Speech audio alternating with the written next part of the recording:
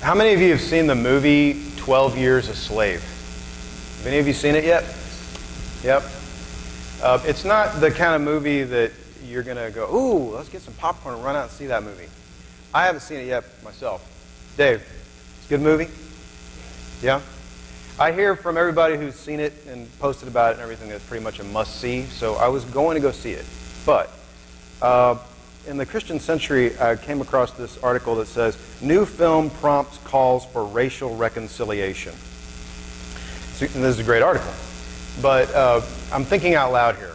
I read this last night, I went to bed, and literally had a dream about the church being interracial. And I recognized a lot of the people that I saw in the dream, and a lot of people I didn't. But it was a wonderful, it was a wonderful vision, I guess you would say. So I'm holding on to that, and I'm still thinking out loud about it with you. Because what I'd like is for us to not only see that movie on our own as, okay, check that off the list, but I would like for us as a community, with our friends in predominantly African American communities, to go see this together. Because we might not be able to be church together on a Sunday morning in the short run. It is what it is right now. But that doesn't mean that we can't be church together out there. So I want to see if how much longer this is going to be showing in our community, and if we can find a day and time that would work for a lot of us to go see this together. So stay tuned for that. I think this would be a good opportunity for us. But along those lines also, I'm just going to set this here for now. I want to extend an invitation to you. Our friend Ike Cooper, who was a longtime member of this church, charter member of this church, passed away not too long ago, and we remember her constantly. And her sister, Estine, has been a part of this family of faith and was with us at the building dedication on Sunday night. And as she was leaving with a few friends that she brought with her, she made it a point to invite me to her church, Allen Chapel, having fellowship. And she said, I want you to come. It's the third Sunday of the month, so next Sunday, at 3 p.m. I want you to come and fellowship with us. This is a verb that is used quite often in the African American church. I want you to come and fellowship with us. So in asking her, so what does this mean? Are we going to come? Is this a potluck? She goes, no, we're going to worship together. We're going to fellowship together.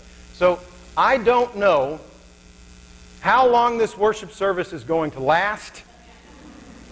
I don't know if it is going to start promptly at 3 or a few minutes thereafter.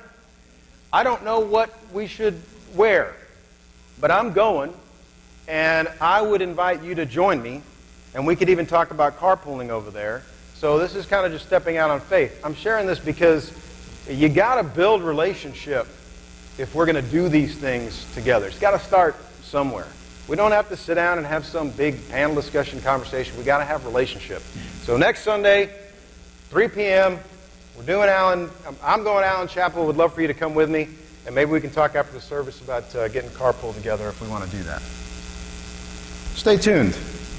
Let's dream some dreams. This is a reading that comes from the Gospel of Mark, and this is not in the lectionary. Gene Fitzwater loves it when we go off the lectionary.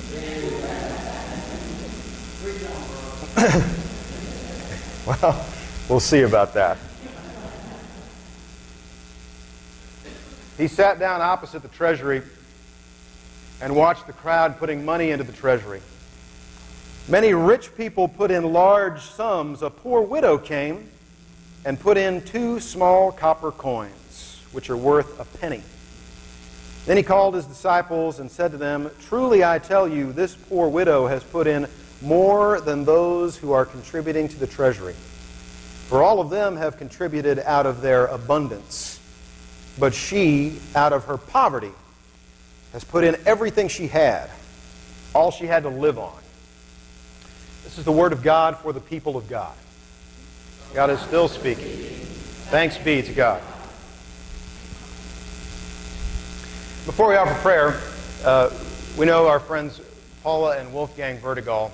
They got married in this place just this past February, and they moved to Germany just a few months ago to start their new life together, and we missed them terribly. But they have been keeping up with a few members of this church family through Skype, and they have been keeping up with the podcasts every week to be with us in community. And most recently, out of Andy Tagg and Glenn Thurman's Bag of Tricks, we are on YouTube with the sermon, And so they like watching this. They like seeing us together, right? And so they feel like they're with us in community. And so I wanted to be sure that in this medium, I shared news that Paula has green-lighted me to say, and that is that Paula is 16 weeks pregnant.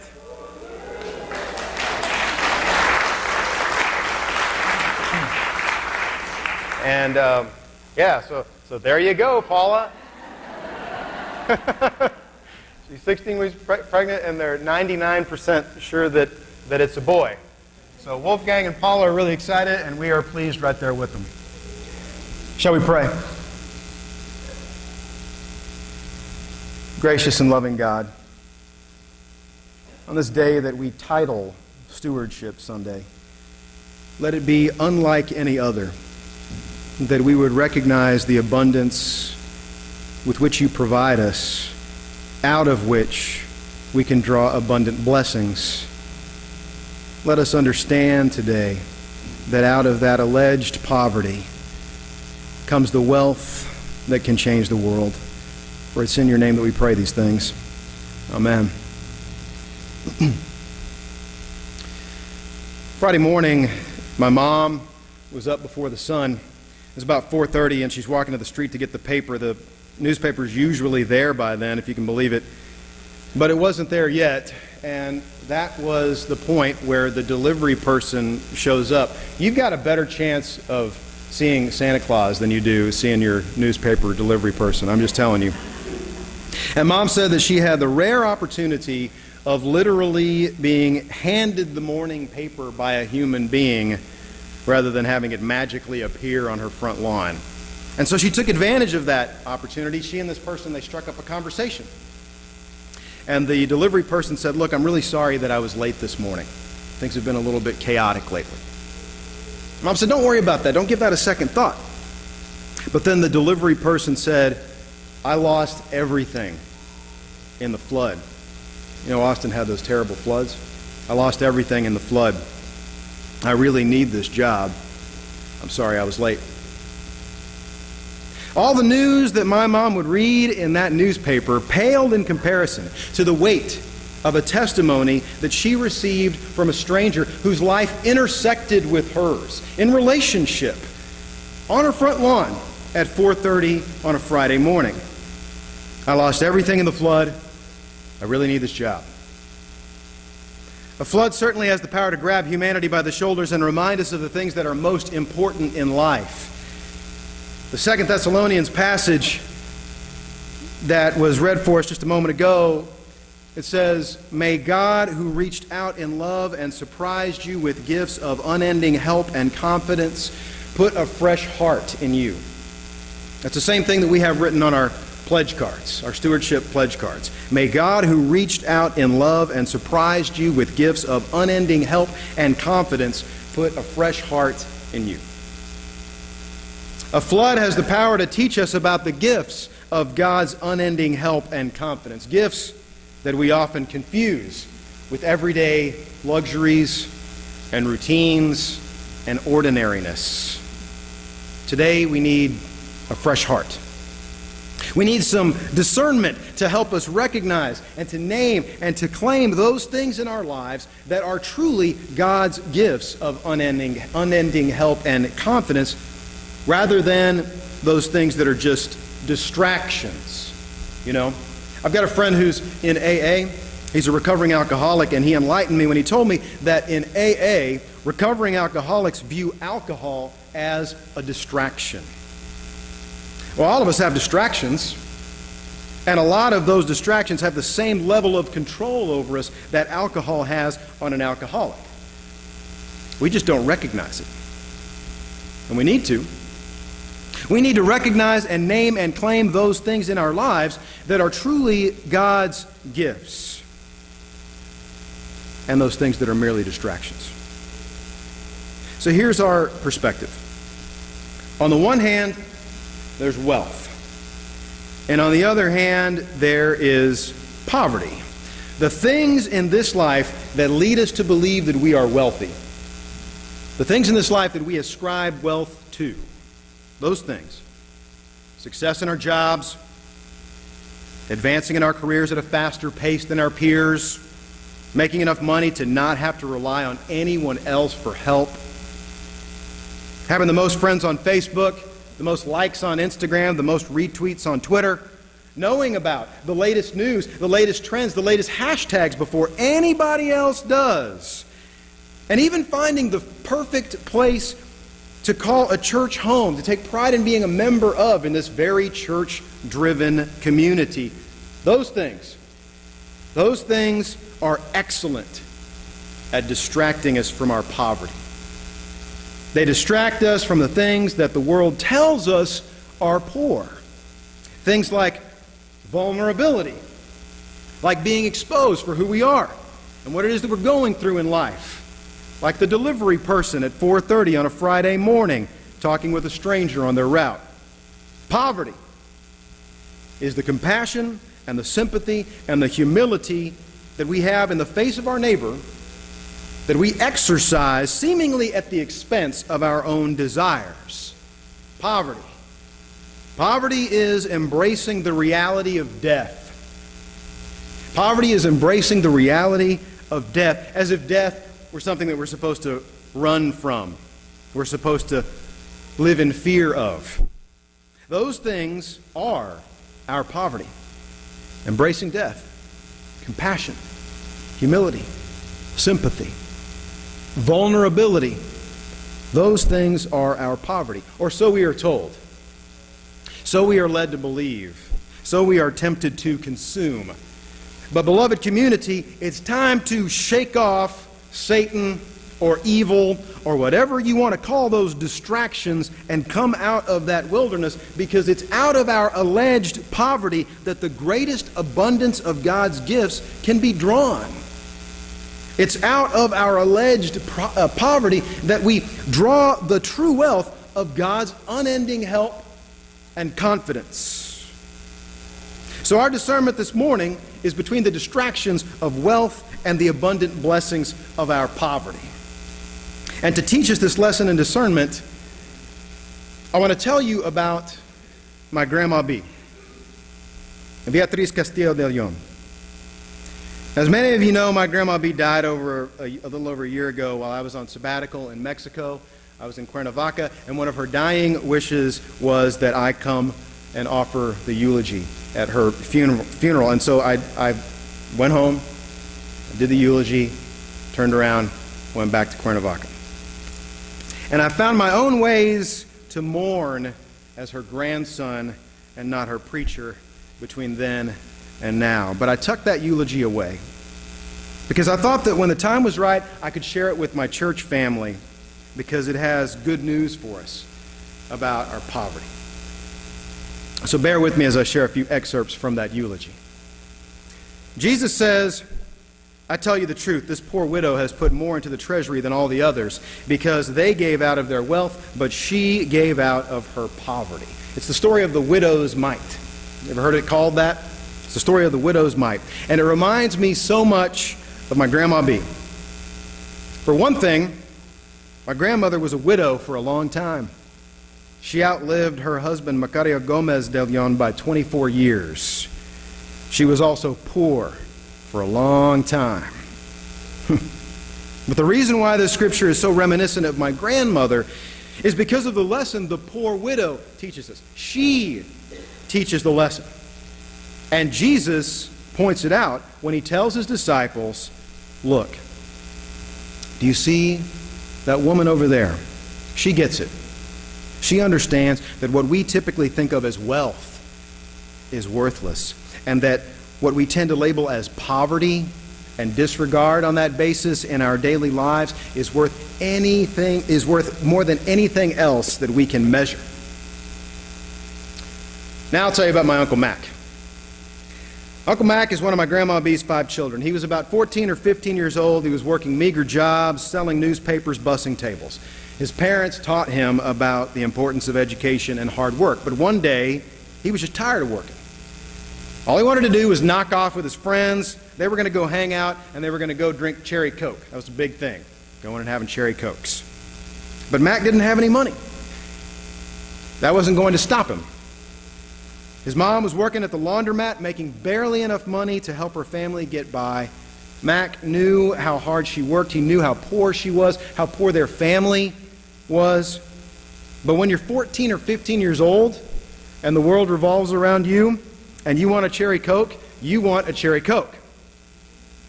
So he went to the laundromat and he said, "Mom, the guys, they want to hang out and they're all having cherry Cokes. I really want one too." And so Max says that his mother reached into her pocket and she pulled out 2 coins. And he said it was all the money that she had, and she gave it to him. That was the best cherry Coke my Uncle Mac ever had, because it taught him something, and it teaches us something. See, my grandmother didn't have much, but whatever she had, she gave it to her children. Whatever gifts she had, even if it was only 2 coins, she gave it to others. All of it. Like the poor widow that Jesus noticed at the temple, Grandma B understood that what the world considers to be rich is merely a distraction. My grandmother would look at someone drooling over a big house and a nice car and fashionable clothes and an iPhone 5 with every app under the sun and a grande soy latte from Starbucks, and she would say, "That poor soul." Because Beatriz knew the truth, that the things that are worth the most in this life are simple gifts like family and laughter and protectiveness of one's children and community and friendship. And she knew that when you have that kind of wealth and you choose to withhold it from someone who really needs it, then it's to the detriment of the person in true need as well as to yourself. You both lose when you withhold. She knew that when you have that kind of wealth in your pocket, that you gave it. You shared it. All of it. The poor widow that Jesus notices, she offers us the gift of discernment. She teaches us about the crucial difference between what the world thinks is rich and what truly is rich. What we think of as poverty is actually wealthier and more abundant and precious than anything in life. And here's the perspective for us at Friends Congregational Church. Let's bring this together. Since the establishment of this church's charter in 1978, this community has recognized vulnerability as a gift. And that's how this church has always been able to lean on the wealth of relationship with utmost faith, by recognizing vulnerability as a gift. This community has consistently focused on compassion and sympathy and humility in the face of our neighbor, and the results have been a Habitat House, a Heifer Project, a Living Wage Initiative, an Angel Tree, a Crop Hunger Walk, and a Family Promise Ministry, to name a few of those things. This community has welcomed the reality of death instead of running from it. Embrace the reality of death instead of running from it. When the doors of this church were threatened with the possibility of closing, this community said, "Oh, whatever." And they put forward an open and affirming statement. And they witnessed the influx of God's people who came in response to that extravagant welcome. As one of this church's former pastors, Reverend Charles Stark, said on Sunday night at our building dedication service, "That's resurrection." Out of all of that alleged poverty that the world writes off and runs from and is so scared of, out of all of that alleged poverty, Friends Congregational Church reaped blessings. You are those blessings. On the morning of our last worship service in this place, before we had to move out for the construction to take place, you remember there was a wall over there. You probably can't even see it anymore, literally and figuratively. There was a wall right over there. And we knew that it was going to be demolished. And so on that last morning of worship service, it's not every day that you can write on the wall in church. So we did that. We wrote in huge letters on the wall, "Offering God's extravagant welcome to all," because that's the vision of the church, don't you know? And then across those letters and all around those letters, the children and youth and adults started writing all these other little things. The things that they wrote on that wall were the result of this church family giving out of its poverty for 34 years. Now, I know I've been accused of talking fast. I'm going to have to talk fast right now so that you can hear all of the things that were written on that wall. I made it a point to jot all those down before the wall came down. Here's what was written on that wall. Baptisms, godly play, no hate campaign, social justice class, food, the journey. Even vegans are welcomed. Family promise, hanging of the greens, the church's website, Facebook, earth stewardship covenant, open and affirming, lock-ins, one act of love at a time. A clean kitchen is next to godliness. Joy, donuts, barbecue, greeters, VBS, men's prayer breakfast, love is more powerful than hate, our new banners, all church retreat, open communion, theology on tap, morning manna, hugs, fabulous at any age, school kits and hygiene kits, new member classes, national youth event, 30-hour famine, circle of friends, passing of the peace, Just Peace Institute, harmony, peace through music, greeters, happy children, God loves all of us, children's moments, trombones, church pantry, choir, prayer labyrinth, singing our faith, and a picture of the globe, and it says, too small for anything but love. Now, another 34 years from now, if we have to take down another wall for another expansion, another 34 years from now, what are we going to be able to write on that wall?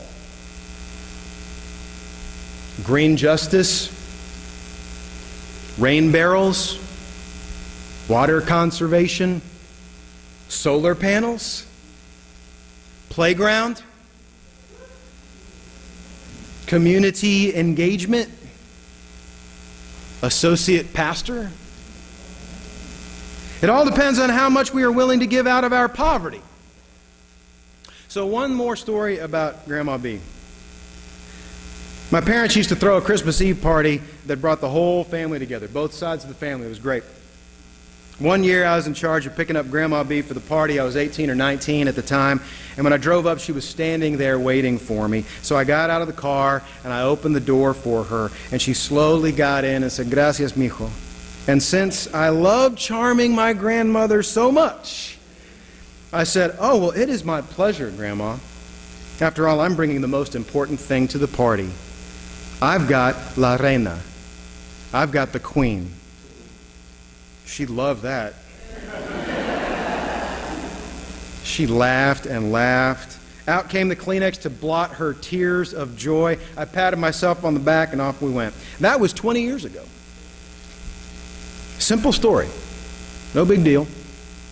But every time I went to visit my grandmother since then, whenever there were people around, and there were always people around, whenever I went to visit her, she would bring up that story, and she'd tell everybody around her, "You remember that time you picked me up? Daniel got me in the car, and he said, 'I've got the queen.'"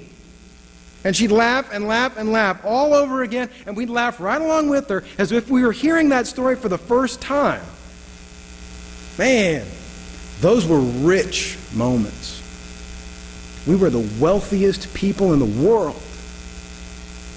And what I've taken from that story about picking up La Reina for the Christmas Eve party is that while I thought that I was sharing a simple, charming jest, my grandmother received it as a huge gift. And she shared that gift with others, topped with laughter and tears of joy over and over again for 20 years. What charming jest do you have? What simple gifts do you possess? What modest blessings do you own that you perhaps overlook or have yet to even notice in your own life? Don't be distracted from it. Look in the pockets of your soul. Where is your poverty? Fumble around in your pocket until you find your true gifts, and when you do, you will find your most priceless wealth. You will find God's gifts of unending help and confidence. And when you find that wealth that you had previously disregarded as poverty, give thanks for it and share it. All of it.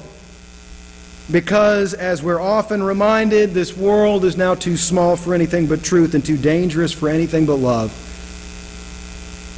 Last September, my grandmother's funeral I said in that eulogy that Grandma B is the richest person I know.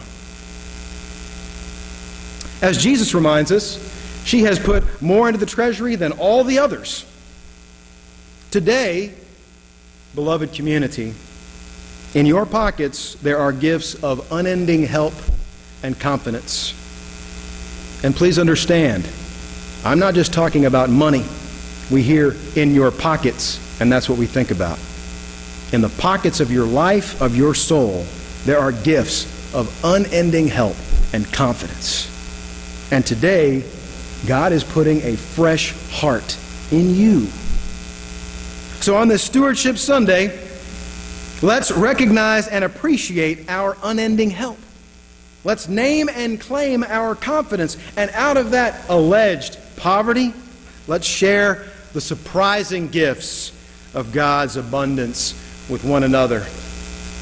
And we'll see what we write on that wall. Amen.